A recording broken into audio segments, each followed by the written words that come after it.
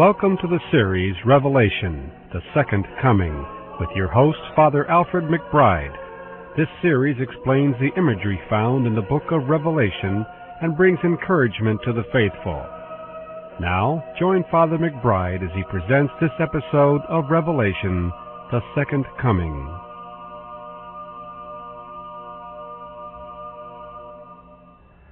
The last time we had a pope that wasn't Italian, that is before our present Pope John Paul II, was about 4 centuries ago, and it was a Dutch pope named Adrian VI. And Pope Adrian, during the Renaissance, commissioned a painting entitled Peter's Bark, or the Ship of Peter, and hired a painter to portray that. When the painting was finished and everyone came to look at it, they unveiled it, this is what the Pope saw. Here was a beautiful Spanish-type galleon of the 16th century, and the ship was on a sea that was as smooth as glass. There was not a ripple, not a wave right around where the ship was. And the sails, instead of being furled with wind in them, the sails were just quietly at rest. And Pope Adrian was portrayed on the main deck of the ship with his hands in prayer and very devoutly situated. And all around him were the College of Cardinals, also doing their prayers. Down below, in the staterooms, there were square portholes through which the Catholics looked out at this very calm sea and this very peaceful atmosphere. However, over toward the end of the painting were waves and lightning and thunder and dark clouds, and just quite the opposite of where the church actually was. The Pope looked at it a little bit and he said, there's just something wrong with this painting, because in the Gospels, the ship of Peter was in the storm at sea. We weren't outside the storm, we were in the storm. But Christ was in the middle of the storm, protecting them from danger. So that the idea being, as the Pope said to the painter, he said, he took his papal ring and he went over, he said, but the church really will be here in the middle of the storms and the difficulties of life, be there with our people. All of us will be involved in such things. So do it over and make it like the storm at sea, but Christ being our peace in the middle of such storms. Well, I have a reason for telling that story as we are progressing in our study of the Apocalypse. Because up to this point, from chapters 1 through 5, chapter 1 being the vision of Christ calling St. John to write the 7 letters, and then chapters 2 and 3, the letters to the 7 churches, which we've already seen, and then chapters 4 and 5, the heavenly liturgy. So that's where we've been. We've taken about 20% of the Apocalypse now. And it's all been fairly nice. Beautiful scenes, heavenly music, few little faults in the 7 churches, but otherwise a very peaceful and very pleasant atmosphere. But now we move, as in that painting I just described, we move from this tranquil, perfectly beautiful scene to the storm at sea. And the rest of Apocalypse will have much more of that than just the peaceful, lovely scenes we had in the beginning. And it is, of course, with the rest of Apocalypse that most people are concerned. And we will today, in chapter 6, begin talking about the 7 seals. And before, however, getting into the 7 seals of chapter 6, which I hope you have read before tuning in, because the more you read and study along with me, the easier this is going to be.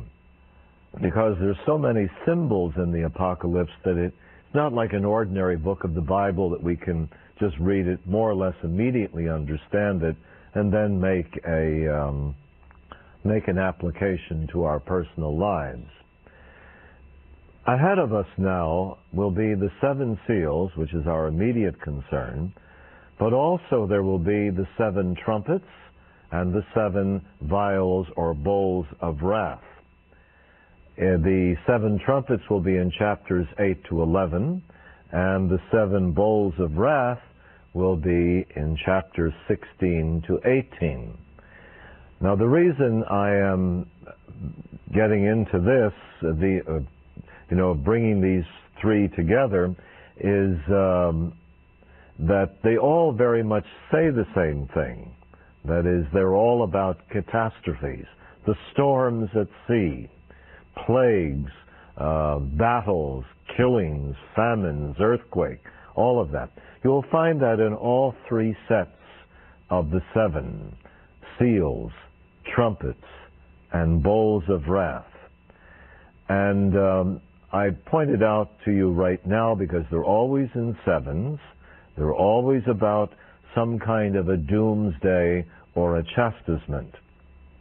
And we want to know, well, what does this have to say to the church? And what was St. John trying to say to the 7 churches of the Apocalypse, to our church, and to the church at the end of time? Well, there's no absolute way of saying what these are all about, but I think we have enough hints from our study of history and our experience of history. The church now entering soon into the 3rd millennium. We've had 2,000 years to look at these chapters.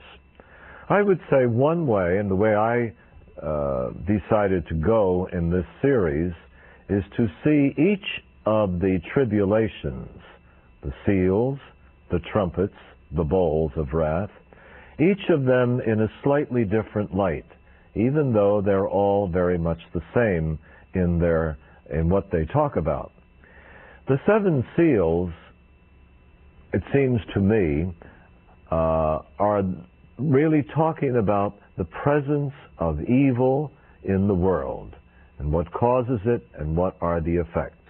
So just the general presence of evil. We all, like for example, there are the earthquakes, the natural catastrophes with which we are all familiar. The 7 trumpets, I believe, are much more about what hell is like. So when we get to chapters 8 to 11, we're going to talk about hell, which is the ultimate consequence of evil that is not repented. And then thirdly, the 7 bowls of wrath in chapters 16 to 18, I would see them as a description of God's chastisements, God's plagues. They're very much like the 10 plagues of Egypt. And if you may remember in reading the book of Exodus, that the plagues of Egypt were they were punishments, yes, but they were more chastisements with the purpose of converting those who were being afflicted. So in other words, when Moses stood before Pharaoh and he said, well, plague number 3 is coming. Say plague number 3 might have been the plague of the locusts or whatever. It was not simply to punish the Pharaoh, but actually to persuade him to change his mind. And so there's a line in the Bible somewhere, God chastises those whom he loves. God loves everybody, of course. But chastisements come to us both in different points of history and in our lives to call us to repentance and to conversion. So I hope you've been following. I just repeat it again because as a teacher I like to repeat things. I would see the seals, the 7 seals which we're about to take, as a description of general evil, what it's all about. The 7 trumpets will be about hell, and the 7 bowls of wrath will be about the chastisements that call us back to Christ and back to love and conversion. So, with that in mind, let's proceed. with this to say, the next from chapter 6 to 18 is not all about these catastrophes. In between the seals, the trumpets, and the bowls of wrath, in between are scenes of glory. John will always open up heaven again and say, okay, put your eyes on the one who sits upon the throne. Put your eyes and adore the Lamb who was slain and is risen. Look at the 24 elders, the 4 living creatures, the 7 fiery spirits. Look at the great heavenly gathering and listen to the music of glory, so that in between we are brought away from all of this terrible things that we see here on earth to that which is our destiny and the substance of our salvation. All right, that was a lot of preliminary statements, but I think it's important as a context in which to study what we are about to look at. So then, with that, let us look at the 7 seals of chapter 6. Actually, there'll only be 6 here, and the 7th seal we will see at the end of the next program in the next chapter. Again, talking about seals, what we're dealing here with is the unsealing of scrolls. So let's imagine this is a scroll. And in ancient times, to keep the scroll from popping open, it used to be sealed. You've often seen this in movies about the Middle Ages and so on. You'll have some wax here, and then somebody will put the king's seal upon the wax. Now, in this particular story, there is a scroll that has 7 seals. So we open seal 1, and you see part of the text. Then you open seal 2 and see more. And finally, when the 7th seal is taken off, the whole text becomes visible. In the book of Revelation, when we talk about unsealing the scroll, it isn't simply opening the book. It is a little more than that. It's giving a little talk. So really what we have here today is not only opening these scrolls, but with each opening there is a kind of little homily being given. So I would say you could look upon this section as a series of 7 little talks. Of course, it's so active, it doesn't seem like a little homily, because in the Bible, when God talks, things happen. The biblical word for word is dabar, D-A-B-A-R. So when the word of the Lord is spoken, very often what is said happens.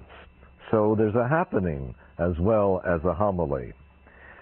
The situation is this, that John's parishioners are puzzled by the sufferings they are undergoing.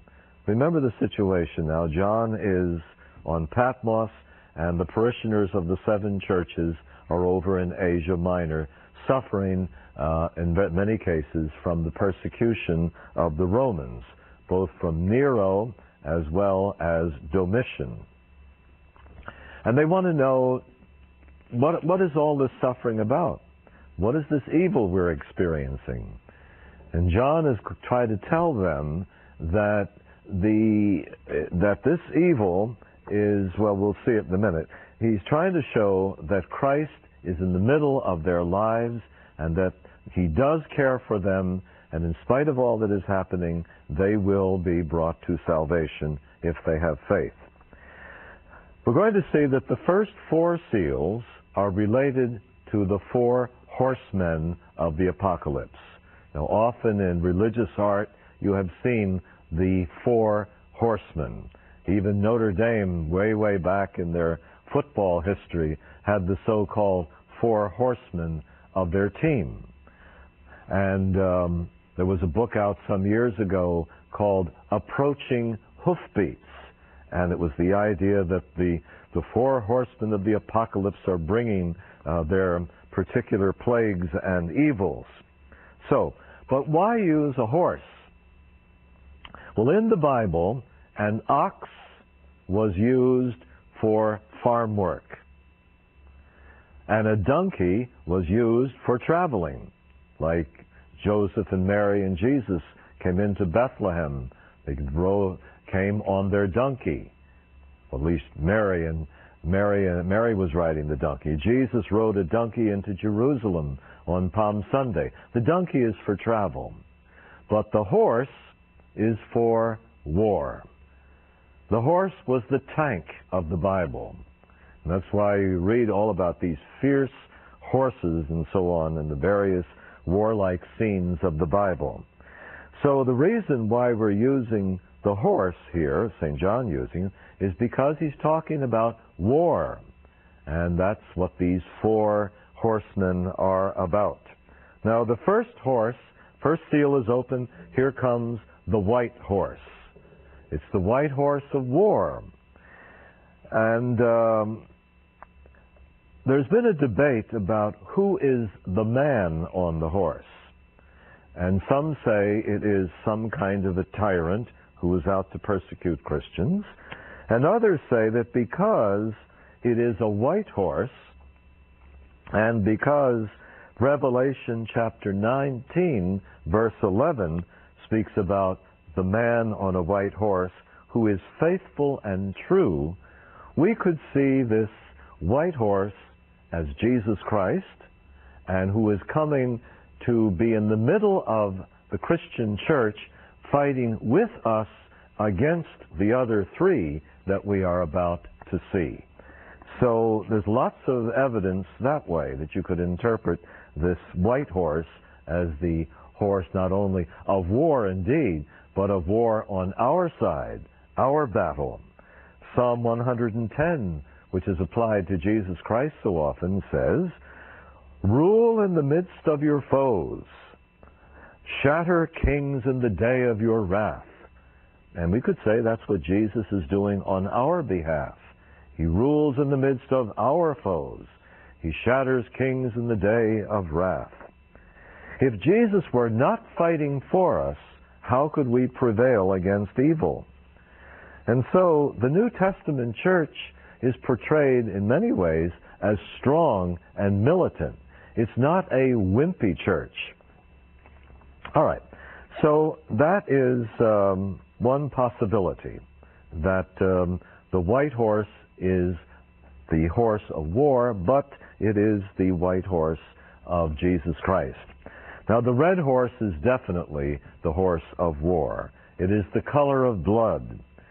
And we already saw when we took the 7 churches about Sardis and Laodicea that those churches were afflicted with greed. We know how often greed is behind many wars. There are often financial reasons for wars. There are wars and rumors of wars, conflicts between nations. There are wars in families. There's war in my own soul.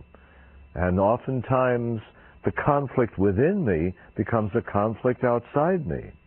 And when there is a conflict within the whole people, then there's bound to be a conflict outside. Conflicts within cause conflicts outside. Wars and rumors of wars. The red horse of war is coming. That's the approaching hoofbeat, if you will. Then the third seal is opened, and this is the black horse of famine and of economic crisis. I was born and raised during the Depression. The black horse of famine was very evident. Economic crisis was very evident. We had the third horseman of the apocalypse. In that scene that we see in the text, the rider carries a scale, and on that scale he's weighing food to give out the little, like food rationing, if you will. He signals food shortages. In our response to the economic crisis, we should remember the Church's teachings on social justice and other such matters. But anyway, all we're dealing here with is what do these 4 horsemen stand for? And then the 4th seal is opened, and it is the pale horse of death. The pale horse of death. And that has been seen very often. Albrecht Dürer had the plague crosses in the Middle Ages. Japan has an artist who has given a very vivid description of the fourth horseman. He shows a human skeleton who's riding a horse that is also a skeleton across a field of bones, and there's a green cloud of chlorine floating over the scene. And Fujita, who's the Japanese artist, is portraying Hiroshima. Death is caused in all sorts of ways: Ebola, AIDS, lethal weapons, the bomb, and so on. What you're really seeing here in war, famine, and death are the normal evils that afflict us all in everyday life. The fifth seal is open, and this is religious persecution, because when the fifth seal is open, there is revealed an altar in heaven, and under the altar are the sighs and the tears of the saints. Down on earth, we had the martyrs, those who died during Christian persecutions, both in ancient times and today. But in ancient times, when the martyr was buried, the tomb of the martyr often became an altar.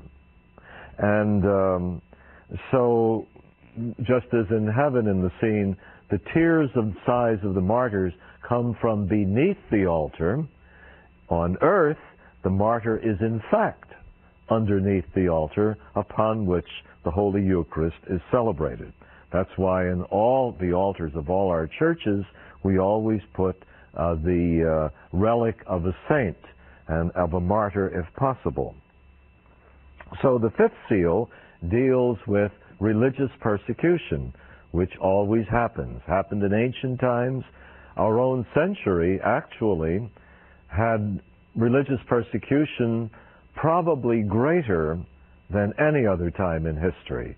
You don't have to go back to the Roman martyrs to find Christian martyrs. We've had them by the hundreds and maybe thousands today. In fact, not long ago, 7 Cistercian monks were martyred in Algeria. They were just taken in and their throats were slit. If that's not martyrdom, what is? What else could it be? They died because they wanted to witness Christ in that country, in that space. And they said, we were vowed to stand here for the sake of Christ. The tears of the martyrs and religious persecution in the fifth seal. And then the sixth seal, and that's a whole series of natural catastrophes that we always read about, see on TV all the time. Earthquakes, well then of course the sun, moon, and stars darkening, not quite except in an eclipse. Stars falling, we speak about the meteors that fall, torn skies, and movable mountains, volcanic eruptions, and lava flows.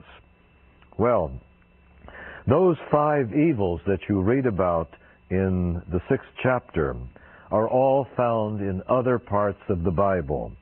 The earthquakes are found in Ezekiel 38, the sun, moon, and stars in Isaiah 13, the stars falling in the Last Judgment sermons of Jesus, torn skies, movable mountains, the Last Judgment sermons of Jesus Christ. So here we got all of these many catastrophes and sorrows. What I'm trying to say is this, or what I think John is saying, is that we are confronted with evil. Evil which is the result of original sin, and its effects linger into our own times.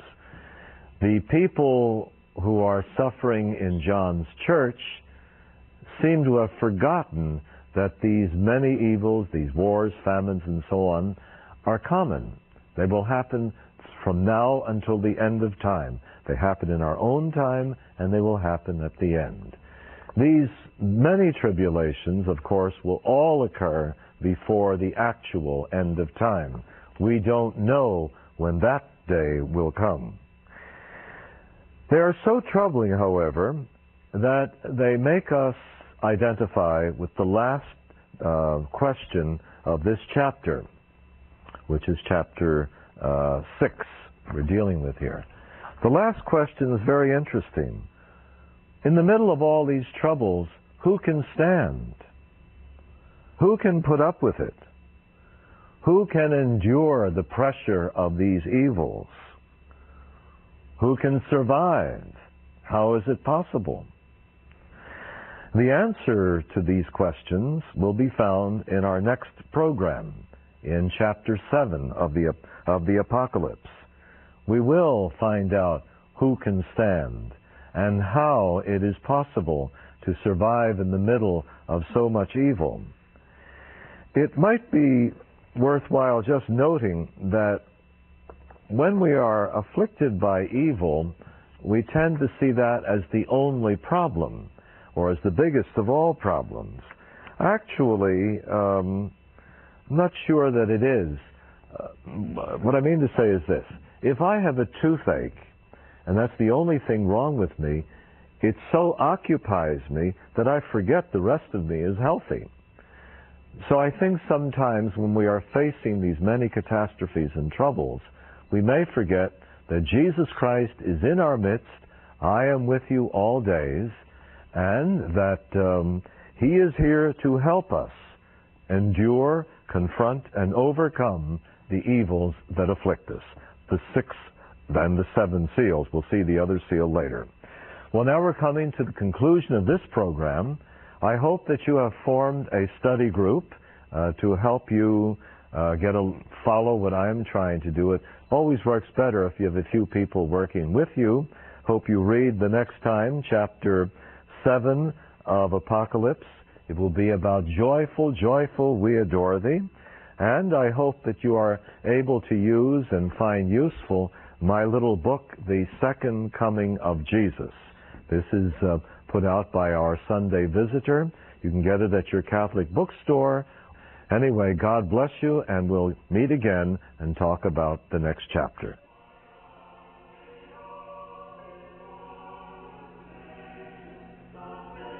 This has been Revelation, the Second Coming, with your host, Father Alfred McBride.